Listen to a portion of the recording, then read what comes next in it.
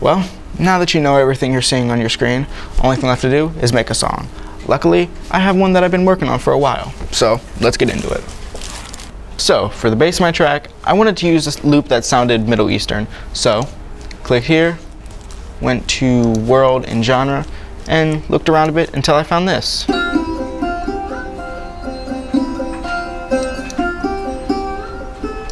So, I dragged and dropped them onto my timeline and chopped them up a bit, and it sounds like this.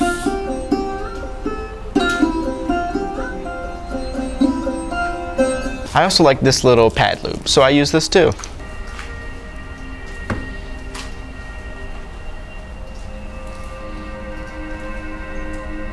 Standard tempo is 120, so I decided to up it a little bit to fit the vision I had. I wanted to make my own bass riff, so I chose Liverpool bass, messed around with the musical keyboard using Command K, so I came up with this little number. Now that it was recorded, I can play it back, and it sounds like this.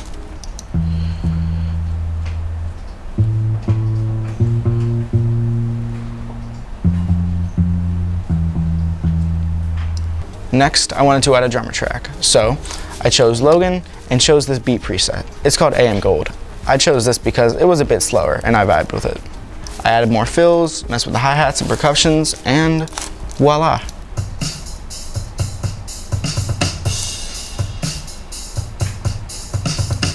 After this, I wanted to add my voice.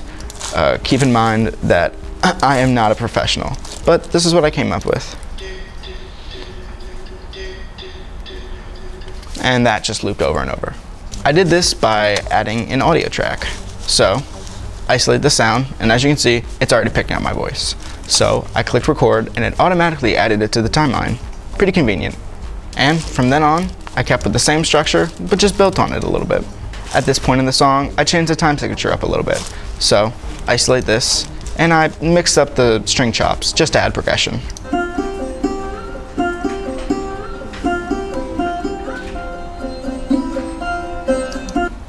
Another thing I did was copy this bass riff and pasted it on another sound, this one being a synth. So, here's what this one sounds like.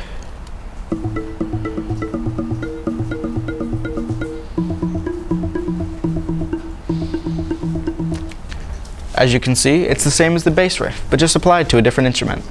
As you can see, I freestyled a little bit towards the end, and I came out with this final product.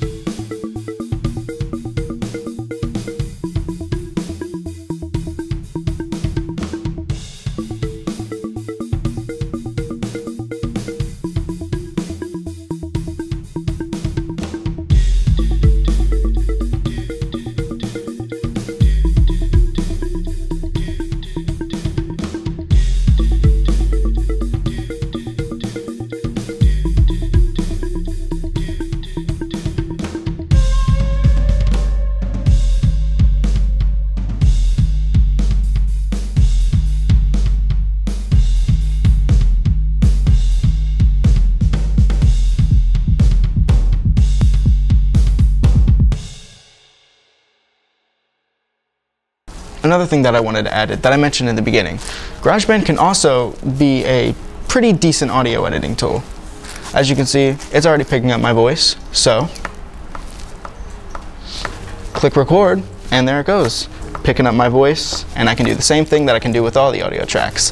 Edit it, copy it, paste it, and all that cool stuff. Well, thanks for sticking around. That's pretty much the basics of GarageBand. Obviously, there's a lot more that you can know, but it's better to learn that stuff by yourself. So with that, peace out.